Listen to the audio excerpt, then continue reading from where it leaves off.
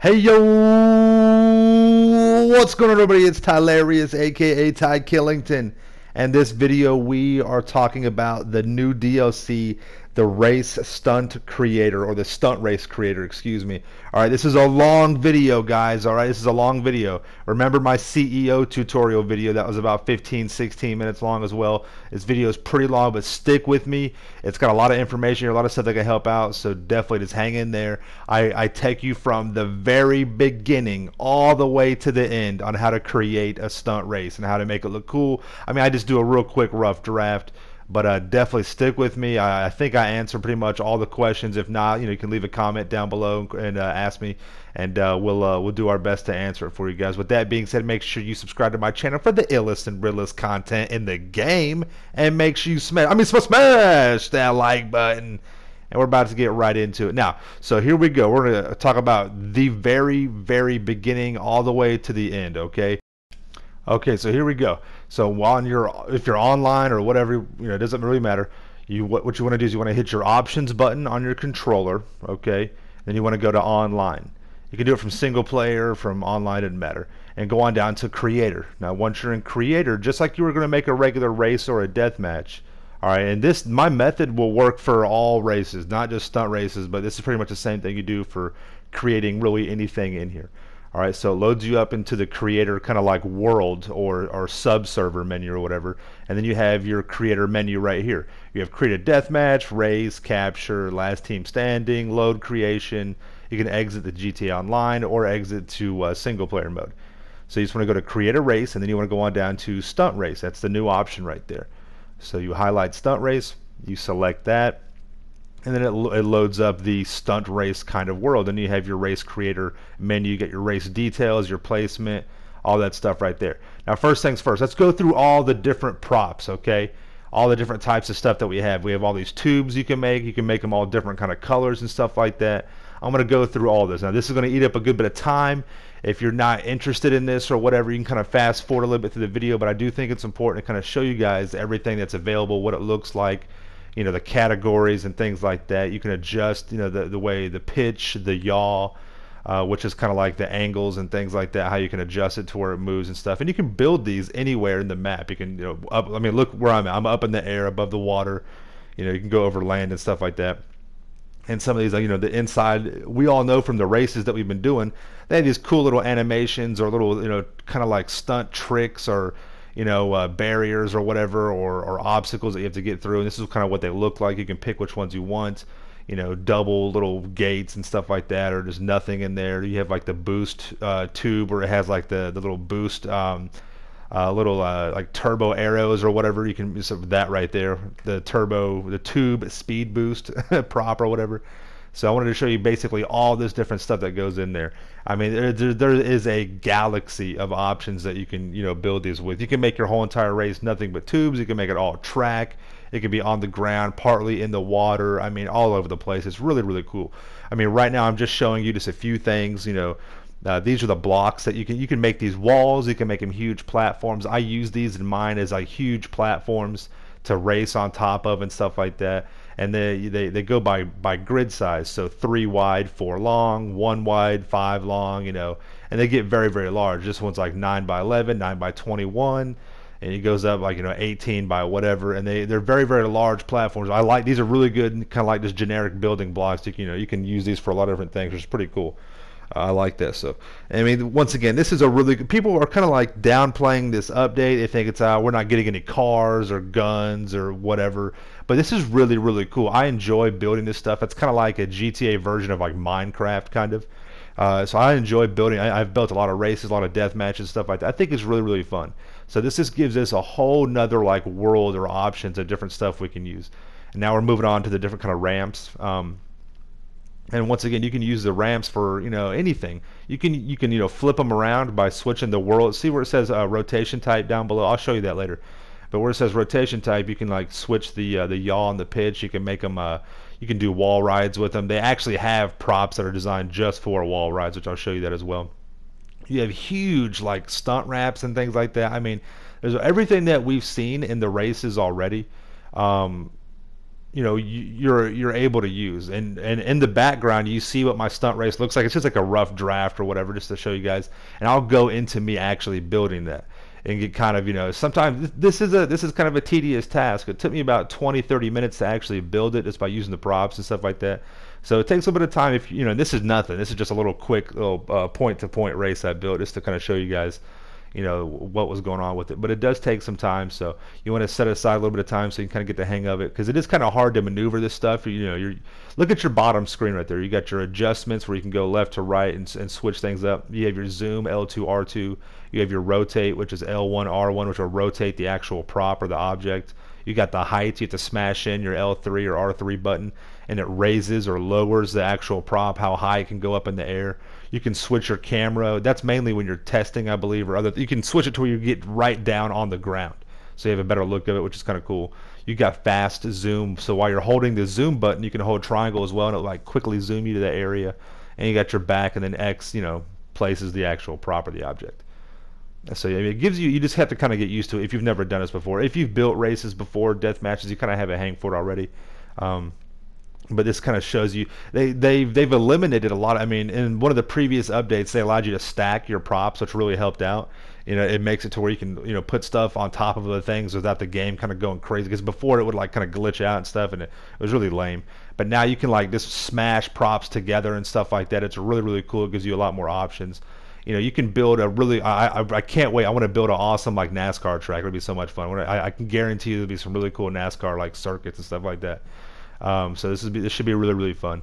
So I mean, like I said, you have a galaxy of options. You have starting grids you can use that have like the little finish and start line. I mean, it's really, really cool. It's already pre-made for you. I mean, we have everything now, so I really am going to enjoy this coming up soon. This is going to eat up a whole bunch of time, but I mean, I cannot wait to play. Some of these guys, this is what they do. I mean, think about like the stunners versus snipers and all those different kind of like spin-offs. I mean, think about the people that we're just going to just tear into this update and build us some incredible races, incredible stunt races, incredible just like regular races. I mean, I can't wait. It's going to be so much fun. So let's say forward to that. It's more stunt track slopes. They have a 15-degree slope. You have a 45-degree slope, and so it tells you kind of what that looks like and the angle and stuff like that. And you just mash it in with your existing stuff and just make it work, And then you have to do a test trial as part of this to publish it or save it, and then you can see how it works. And I'm going to show you guys that later. But once again, I know we're only 7 minutes and 40 something seconds into it. This is a 22-minute video. Okay, so stick with me. I'm taking you from ground zero all the way from finished project and our product to show you what it looks like and show you how it runs and stuff like that. And we're still just going through some of the stunt tracks. These are the raised tracks. That's the actual category they're under. You have like 5 or 6 new categories or whatnot. I'm just going through all of them right now and just showing all the different kind of things, the props that you can use. I mean, there's a lot of cool stuff on here. So take advantage of this while you can, guys. I mean, you learn it, figure this out. I mean, it's really, really cool. You can make some really fun stuff.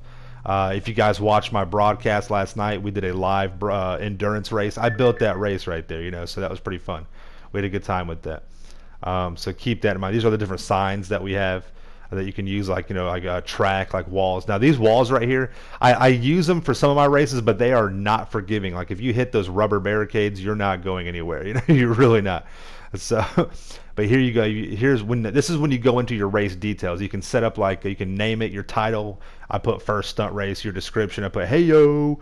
You can do your default class. You can set your time of day. You can set your weather, and that's all in the description. That sub menu, which will always be there for you.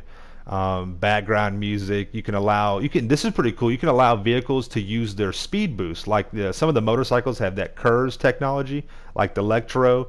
And I forgot the name of the other one. Shit, it's another motorcycle, but you can hit that boost and it will give you like a little speed boost. So you can actually allow people to use that, which may be the difference in a race.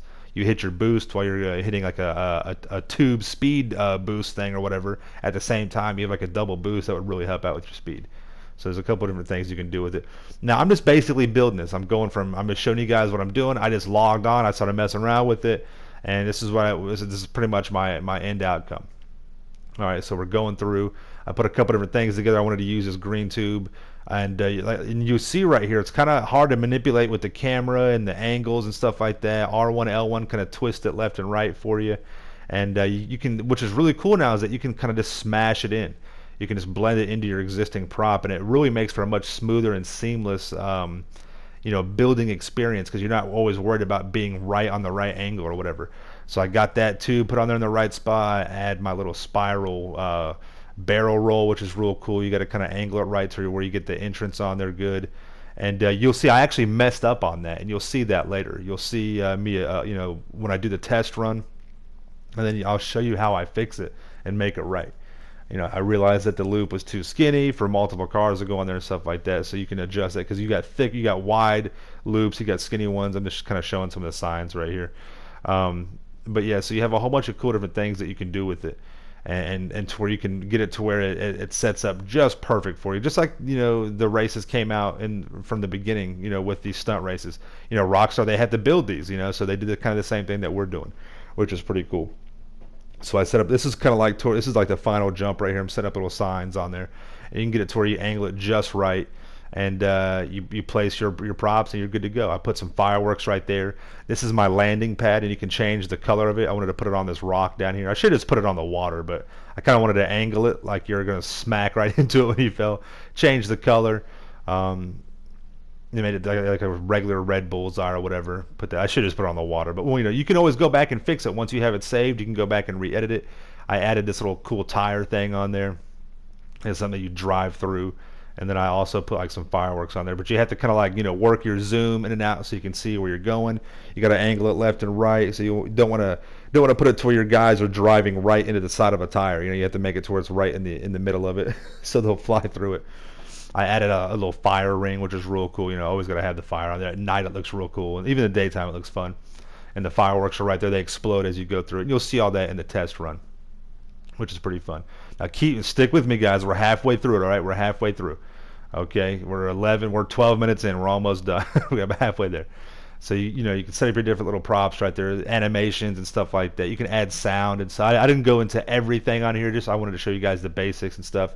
Here's one of those little turbo props right here, and you can set the strength. If you look down on the props menu, you go down a couple options. It's the speed, pad, intensity, and you can adjust it to like strong, ultra strong, weak, or whatever like that. And I'll show you that a little bit later as I'm building the rest of the track. So I add this little ramp to it right here, which is real cool. This kind of guarantees that you're getting through those props right there. You're on the track. Now, for some reason, I couldn't get it to where I could start up on top of it. I had to start down here on the ground, which I'll figure that out later. I mean, you guys, we can all figure that out. But it kept saying that my trigger wasn't like an even surface or whatever. So I just put it on the ground. I built a big ramp up, and I use these giant like blocks as like a platform to extend down to my the other part of my racetrack. Here's right here. This is where I'm adjusting the world heading or the rotation type, so I can adjust the pitch and the yaw to angle my platform down, so it's a little bit smoother on the race. And you can use this for any prop, which is really cool. So you can kind of make your twist and your turns like much more dynamic. Now, obviously, most cars are gonna have a hard time getting up this very, very steep ramp. So now I'm putting in the speed boost pads or whatever, and as soon as you go up against the ramp, it'll adjust it to where it's in the same kind of like angle. So I put a couple down at the bottom, a couple more up top. You don't want to put a whole bunch all the way up, because you'll just fly right off. And you'll see me in my test race, I had to kind of make some adjustments on there, because I was doing that. I was flying right off the track into the water. So because we have cars now like the RE7B. We got the Tylarious, the X8. These cars are ultra cars. They're not super cars. They're ultra cars. Okay, I mean, these things are in a class of their own. They're extremely fast, and you can, it doesn't take much to get these guys going, and they will literally fly off the track. So you have to be kind of cautious about that. So I put a couple. I zoomed out to see how what my distance was, because I want to put something. I don't want to put these too high up, because then it's just it'll just fly you right off the track. But I wanted to put it to where enough to where you can get up that hill and you're not crawling or sliding back down. You know what I mean? So, but I did 3 sets, about halfway up for the last one. Or I did 4 sets, excuse me. And that was pretty much what that was to get you up the hill there. So now you want to take your picture. Now for the lobby camera, you have to be inside this little red bubble, and this red bubble will be wherever your trigger is. Your trigger is one of the first things you put into the, and you'll see that in the previous, I showed you that before, but the trigger is what you have to, this is kind of where everyone gathers in the race lobby. where you're setting it up, and then you put your checkpoints in, and this is your starting grid right here. The other little white circle is my trigger, and you get it to where it's in the yellow, and then you just pop it in. You can adjust how many people you want in there, up to 30 different people. I just did it real quick and just made 6 or something like that, 8 or whatever. And then you have to add your checkpoints. You have your race has to be a minimum of 0.62 miles. It's 0.62 or 0.68. So just to be safe, I'd make it, at least 0.68, or your race won't count. It's got to be at least that big. So that way it's worth it. You can't just have a tiny little track, a tiny little race, and people will spam it and just making money off it left and right. And really it's just no fun. It's pointless. So I'm adding my checkpoints on here. You want to make them to where don't be dumb. Don't make your checkpoints super dumb and weird. Just make it a nice even a nice line. Follow your curves, your turns, and stuff like that. That's what I'm doing. Because remember, when you die, you're going to spawn back at a previous checkpoint or whatever, or close to it. So don't do anything dumb. You can zoom in and get inside your tubes to put your checkpoints in. You'll see that in just a moment. So as you get your checkpoints set up, it's very, very important to just make sure that just do it right. Be professional about it. Get it done right. You can zoom in right here. So I placed one there, and I'm going inside the tube now. You got this guy right here. It's about halfway in. Don't put him like up on top. You can if you want to. It's totally up to you. Do whatever do what you want. But I like to make mine legit. Just make it fun for everybody. You want to put your checkpoints in certain areas where it's for the cars are easy to get to, and that's really it. There's my fireworks right there. That yellow bubble is where the fireworks will go off at, which is pretty cool, I thought. Then I just put my finale right here on the bullseye down there, and then I changed it to a not a lap, but it's a point to point. That way, it says you land on that bullseye, you're done, it's over. You do that through your little interaction menu for the race thing, and this is what my track looks like. It's just remember, this is just a base model. I just wanted to show you what it looks like. This is really garbage. It does not look good at all. It's just something I want to show you guys. Now this is my very first test. All right, so I used the RE7B. The boost is working pretty good. I like that, but remember, this car is already pretty fast. So at the end right here, I wasn't really paying attention, and then bam, I overflew the checkpoint, and my car just went off the track. So I was like, okay, I have to adjust that. But I wanted to finish the track. I wanted to just kind of slow down up top and see what else was messed up with it. So I like how they make you test it first. That way you're not putting out garbage. You know what I mean? And that's important. So I slowed down a little bit there. I still overshot the checkpoint, but I went back and got it. This shows you right here. This platform is huge. I love these platforms. It's so cool. I love how they put that in there. You can make some really cool like bull in the ring matches and stuff like that with cars. It'll be pretty fun. This checkpoint may need to be moved right here. I can adjust that at a later point. I missed it right there, so you have to I had to reverse and go back and hit it. This is why you have your test, so you can kind of get an idea, a feel for your track in real time. So I go down. This checkpoint right here was perfect. Nothing wrong with it at all. It takes you right into the tube right here. This is a little uneven. See that right there? How you hit that bump? That's a little uneven right there. I can adjust that later. It wasn't really effective, but this right here was a problem. The first ramp, the first little spiral, it's too high up. See, and you can't. It's not going to work. So I knew I had to adjust that as well. So I crashed out there. I kind of just wanted to continue the race though. Got up on the side right here. Went through and I also realized this is too skinny. It's just too skinny of a loop, so I have to adjust. I use a larger one right here, and that's much better. So I go through there, hit the speed boost, bam, and then you fly off, and you can angle your car to hit the bullseye. And honestly, I can move the bullseye later. I kind of like the challenge right there. You have to kind of, you think, oh, I'm in first place, I got it, and then you're off. You're off target. So you have to adjust the way you hit this last ramp right here. I kind of just let off the gas a little bit, and it gave me a little bit less momentum, and I was able to hit the bullseye on the mark. So I think you want to have a little bit of a challenge and a little bit of fun.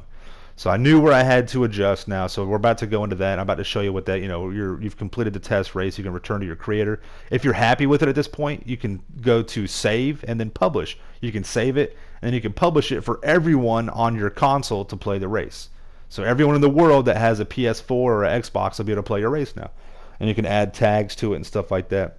So I know I had to change this loop right here. So I went into my placement, I went into my props, all that good stuff, and I changed out the this skinny loop. I made a different one. I put a different color on there, and I adjusted it from that point. So that's very, very important that you do that, so you're not going to have a garbage race. I mean, we all know that, right? So I go into the checkpoints, or the props. I went to my category. I'm trying to find out where they're at here. I'm down. If you can see, kind of in the background, I'm just toggling through different things until I find it. Go to the stunt track stuff. That's not it. I'm still kind of looking around. You have to kind of get used to this. I should have just edit this out, but whatever. It's all good. And we're kind of trying to get to it here. I'm looking at this. That's not it. La-di-da. Like I said, this is going to take up a lot of time. It really will. It's kind of fun. Anyways, I found the track, and then you got to kind of like blend it in perfect. So on both ends too, on both sides. See this right here? It's coming. The tube is hitting it right. It's flush. It's right on there, and it's flush to the other side as well. And then I went and I added these little stoppy things. We've all seen these in the race. They slow you down. So I put a couple of those on there to slow you down over that hill right there, to make it to where you don't fly over. And I can adjust that checkpoint. I can still push that checkpoint back a little bit as well. Even after you publish it and even after you save it, you can still go in and adjust things. So don't worry about that. So this is my second test run right here. We're going up the hill, hitting those boosts. I want to see how the stoppy thing works. Bam! Perfect. Perfect. Put me right there. That'll be really, really fun if you have a whole bunch of people. You'll be crashing up right there. Everyone's be getting pissed, be raging out. Hit that. I adjusted my angle. Once again, I can adjust this again, but it's a certain level of skills that has to be put into these races. You don't want to make them too easy. I didn't adjust that road right there. It wasn't too major. I wanted to kind of just show you what this looks like, but you can go back into it. My big thing right here was the ramp, and this is flush. It's perfect. Perfect. Hit that. Going to the next one. It was flush onto the next one. Hit that bad boy. But I think did I overshoot it? Yeah, I think I still overshot the bullseye. Did I? Yeah, I did. I tried to get it in there, but I couldn't. But it's okay. It puts you back right here. That way you can gain enough speed. And once again, this is like a level of, oh, I got it. It's a point to point. Oh, I messed up again. You're like, oh, I got it. But no, you didn't hit the bullseye. But remember, all this can be adjusted. You can run it with your friends a few times, get their feedback, and come back. And if checkpoints need to be moved or certain things need to be tweaked, you can do that. But with a few minor adjustments, you can get the hang of it. And that's pretty much the gist of it. And you can publish it and save it, and you are good to go. Once again, there's so many options we have. There's so much stuff we can do. This is really, really fun. It's really, really cool. So I think this is actually a really good update. It's a really good DLC. I don't think that this is a waste at all. Some people are not liking it. I think it's great. I really do. So I really enjoyed this. I hope this tutorial helps you guys out. If you got any questions, please let me know in the comments below. You guys know what to do. Make sure you subscribe to my channel for the illest and realest content in the game, and make sure you smash that like button and stay dangerous. Peace.